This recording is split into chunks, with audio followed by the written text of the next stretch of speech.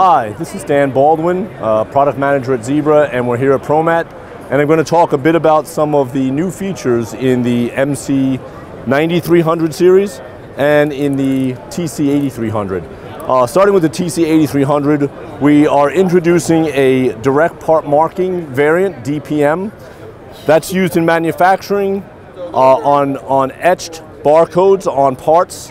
The DPM engine has a light diffuser that enables scanning of the DPM barcodes on the parts.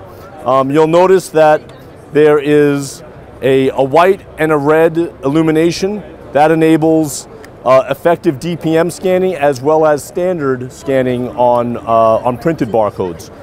The DPM variant is characterized and distinguishable from the standard 8300 by the green markings. Moving over to the MC9300, we now have a freezer variant with a blue bezel around the screen. This will operate down to -30 degrees Celsius. There are heating elements inside the device that prevent fogging of the exit window on the scan engine to prevent the condensation from affecting scan performance.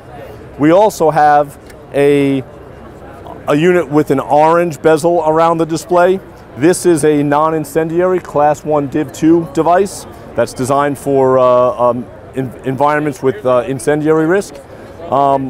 We also have the All-Touch TE version of the software running on this device.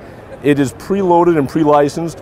What it enables customers to do is, if they're migrating from a green screen platform, with the All-Touch TE, they're able to use their green screen, but then also migrate over to a graphic user interface that enables a more intuitive environment with task buttons instead of having to use the navigation buttons with the green screen.